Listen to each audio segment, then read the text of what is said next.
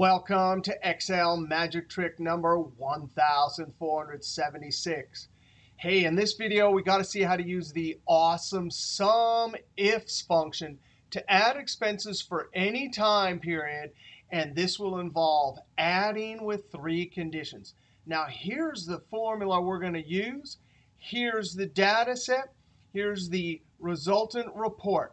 Let's go see how to do this on sheet 1476. All right, so we have date, expense, and amount. Now, at first sight, it might just seem like we need to add here with a single condition. For example, I look through this column here, and anytime I see rent, which is the criteria here, I got to grab that number. I keep looking. When I find another rent, I grab that number, and I add them all up here. But I want to be able to type in any lower date and upper date and have the formulas adjust.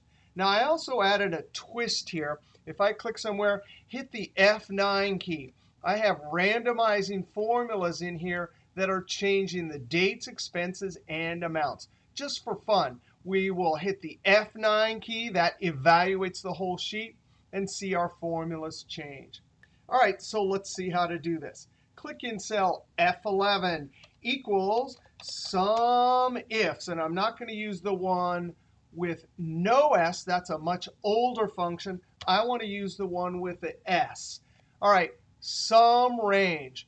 That's asking you to put in all the numbers you potentially want to add. Now, I don't want to click and drag because the data set is pretty tall. So I'm going to click in the top cell and then use the keyboard to highlight all the way down. Control-Shift-Down arrow. Now, that range, and you can see the screen tip over here, sum range, that actually needs to be locked as I copy the formula down. So now I'm going to use the F4 key to lock that range.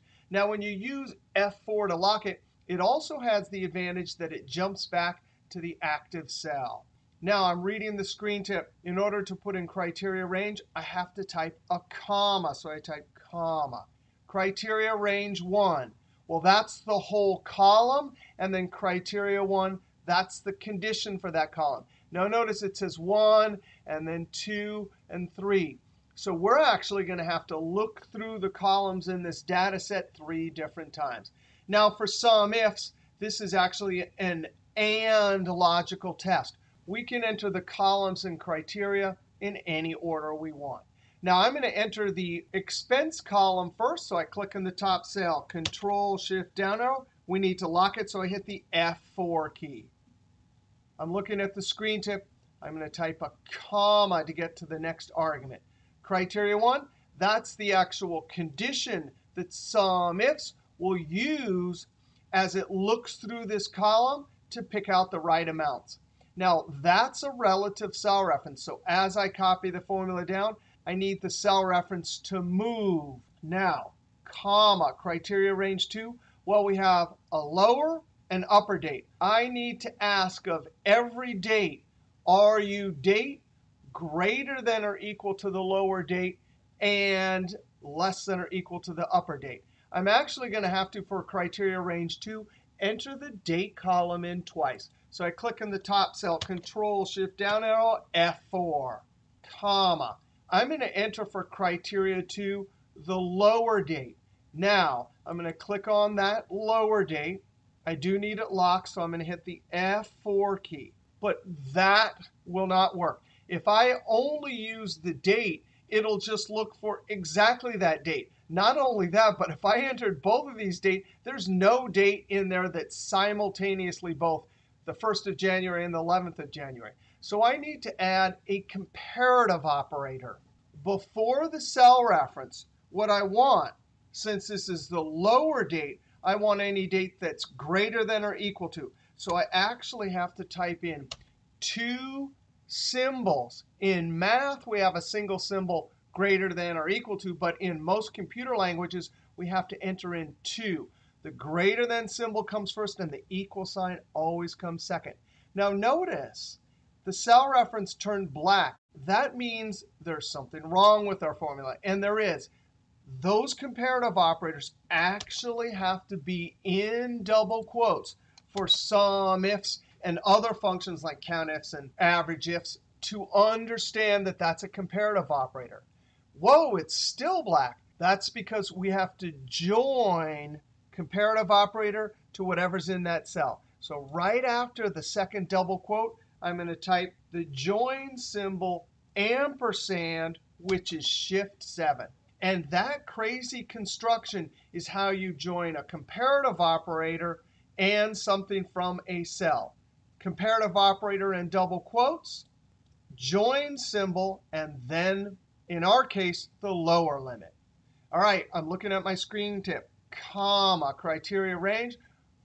Click in the top cell, Control-Shift down arrow, F4. Now, comma, criteria 3. Well, I need my comparative operator first in double quotes, less than or equal to, and double quotes. Now I use my join symbol, ampersand, Shift 7, and I click on my upper date. Now I need to lock that, so I hit the F4 key. Wow, look at this. I can actually move my screen tip. That cursor right there allows me to click and drag my screen tip. So we're all the way to criteria 3. Now, one way to help you understand this is that whole condition. Actually, it'll be easier if I go to criteria 2. That whole condition says bigger than side of greater than is pointing over towards the column. That means as it looks through, it's got to find one of these that is greater than or equal to the lower. When we get to criteria range 3, that less than means it has to look through, and whatever date it finds has to be less than or equal to that upper limit. Now I come to the end, close parentheses, Control-Enter, double-click and send it down. Come to the last cell and hit the F2 key. We have to verify that all of the cell references are pointing to the correct location. And they are. And there we go. So for this particular data set with those randomizing formulas, these are the totals for 1/1/2018 all the way to 1/11/2018.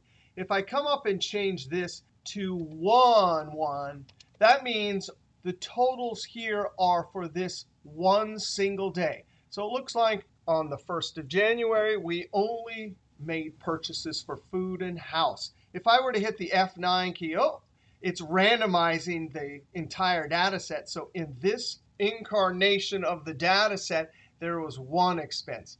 Now, I can extend this out to the 30th.